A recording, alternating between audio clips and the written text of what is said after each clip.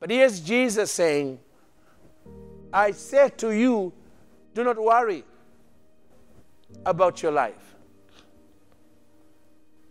Do not worry about your life. He's got your life. He designed your life. In the book of Jeremiah, God talks to us about life. He says to Jeremiah, Jeremiah, before I formed you in your mother's womb, I knew you. I'll never forget my mentor, Dr. Myles. He once made a powerful comment, and it's only now that I'm fully understanding it. And he said, no man truly lives until he's dead. I mean, that's almost sounds like a misnomer.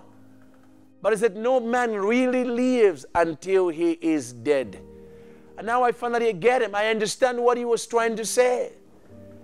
That no man really lives who's constantly worried about this natural life.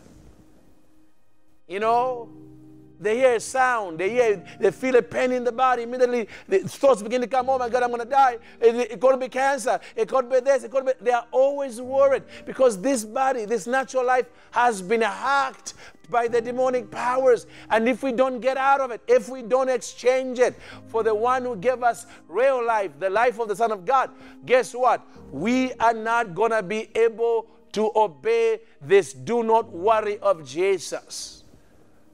Because natural life is plagued with worry.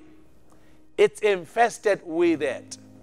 Satan makes sure of it because he uses worry to control people's decisions. To control people's decisions. Right now as I'm preaching, there are people, there is a young woman right now who's about to give herself to a man who is a grandfather for another $1. Because Satan has convinced her, unless she sells her body, she's not going to have money to put food on the table. She's worried about her life. It's not that she loves sex with old men. She probably entirely despises it.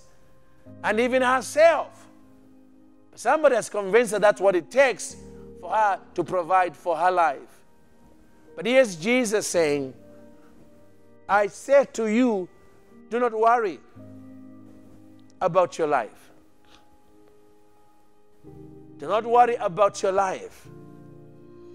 He's got your life. He designed your life.